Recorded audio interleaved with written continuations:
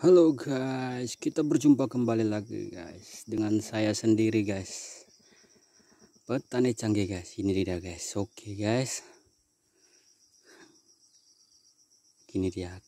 Saya mau memberitahu caranya jika kita menanam pohon cabe atau tanaman lain yang dikolibet seperti ini. Nah, saya hanya memberikan kulit pisang guys, kulit pisang. Nah, tapi lebih bagusnya dia pisang yang busuk guys, tapi kulitnya saja sudah bagus guys. Nah, dia akan bagus. Ini contohnya guys, seperti ini contohnya. Nah, biar nggak salah paham.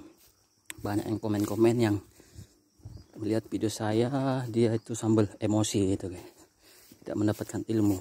Nah, tidak mendapatkan apa guys. Oke guys, seperti ini. Nah,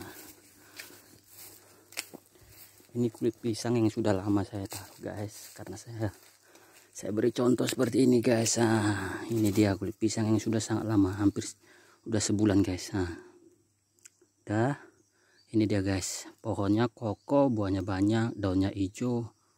Nah, ini dia guys. Nah, biar kelihatan. Nah, biar nggak salah paham ya kan guys. Itulah guys.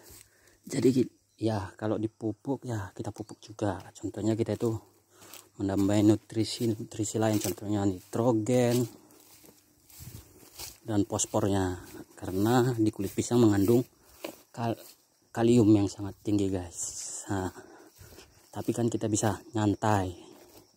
Nah, itu tidak perlu pusing-pusing memikirkan gitu. Nah, ini seperti ini ya guys. Oke, kita akan taruh seperti ini kulit pisang guys. Nah, kulit pisangnya kita akan taruh seperti semua ini guys.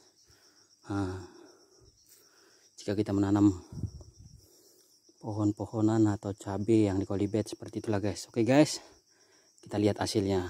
Oke guys, sekian dan terima kasih. Jangan lupa follow dan subscribe guys, komen yang baik-baik dan like. Oke guys, terima kasih. Sekian dan terima kasih.